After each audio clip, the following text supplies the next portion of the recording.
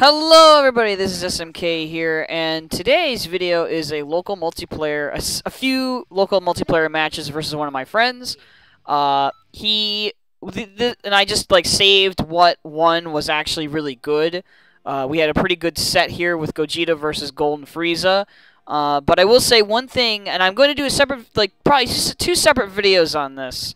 But the local multiplayer camera with some characters is really, really trash.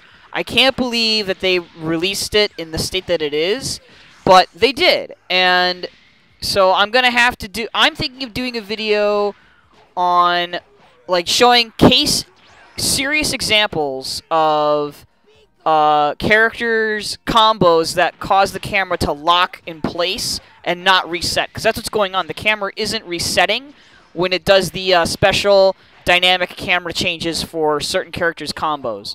And then the other video I wanted to do is just I'm thinking of doing is basically just on how you have no options at all for local multiplayer and how that's just a sin. It's just shafting the local multiplayer. But yeah, see, like, look, the camera there, like right there, that's an example right there. The camera just totally messed up. He couldn't see what was going on, and I took advantage of it. I could actually see. Yeah.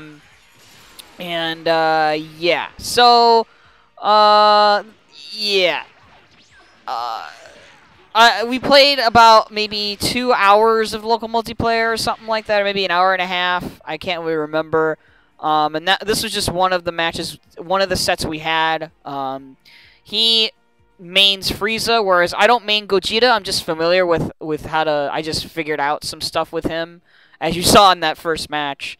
But no, I wish the local multiplayer was better. It's really weird because pre-release, when we were watching stuff from Rhyme Style and Afro Senju, the local multiplayer camera was just fine. They were doing all the combos for all those characters they were allowed to pick, and the camera didn't just, lock in place because of a character's combo. Like, that didn't happen at all. And they played characters like Goku at points and Vegeta, and they didn't lock in place. It's really strange. I'm just not sure what happened. Like, what did they change between release and, between pre-release and final? What did they change? Maybe it's not even what they changed. Maybe just something ended up happening as a result of something they changed. I don't know. Anyway, I'm just gonna talk about these matches here. So I'm just messing around with the fake Big Bang Kamehameha thing. Bluff Kamehameha, yeah, I'm just messing around with that, showing him that it drains his ki, and it has deceptive range. And then now we're just sort of playing some nice little stamina stuff here. And I don't think I get it. Oh, no, I do. I get the stamina break combo. That's what I go for with Gogeta. That's his guaranteed one, the Super Saiyan 4 one, I mean. And he recovered quickly because he had just barely less than 2 bars of stamina. So, I didn't get as much damage out of it as I hoped. And I do a bunch of perfect blocks in this set, as you can see. It's a little bit unfair, but I mean, it's only because offline multiplayer you can do timing-based stuff more easily because you don't have to worry about any latency or lag. And then he catches me because I'm just, being cocky with Gogeta there with the after image strike. And I'm just messing around because he has less than, he's almost dead.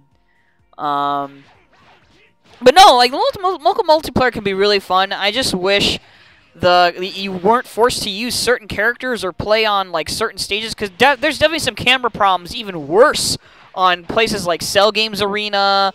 Planet Namek has some weird stuff going on. The Supreme Kai's world has problems. Basically, any stage that has obstacles will lead to camera problems, and that's obviously not good. So we just opted to end up picking Hyperbolic Time Chamber the rest of the time we played, and this is just one of those games where we did that. So yeah, it's fun. It could be way more fun if they fix the issues with it. Okay, so we're just sort of playing a little bit of neutral game here. He gets the first hit, but I decide to vanish, and then he sort of like, I guess he sort of did a sidestep there. I didn't even notice or realize at the time, and he's got my stamina way down now. I think I could probably do a stamina break there with that elbow hit, but he doesn't have low enough for me to, for it to be worthwhile for me to attempt. So, and I've never even tried it yet, so now I'm just doing extra damage here. I decided to stupidly waste some stamina on that vanish combo there. He drops his combo. Let's see. This last one here was much closer than the other two, by far. And this is why I saved the set, because it was pretty entertaining anyway, in its own right. And I get the grab in the middle of his combo there. There's some really, really, really funny stuff. Oh, and then he got me.